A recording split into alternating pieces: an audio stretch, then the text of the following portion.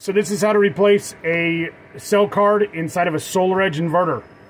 What we're going to do, making sure we're not touching anything else in the panel. This little board right here, or this little connector right here, is what powers the communications board.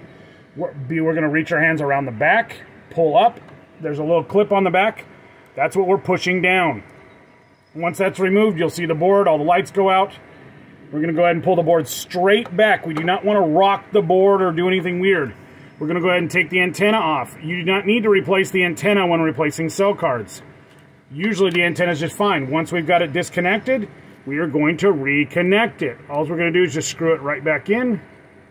This does not have to be, in fact, don't use a pair of pliers. Just snug it with your fingers. Push the board straight back on, making sure we're getting all the pins in the holes, and push straight back on. Okay, this is not, you don't have to smack it back on or anything.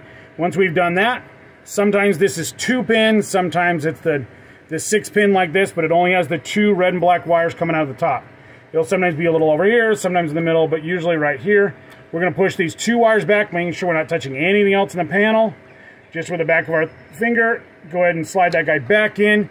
You're going to see 3 little green lights eventually come up here. There's usually a blue and a yellow light coming in on your LED board across the top, mattering on what's going on here. So that is how to replace a cell card.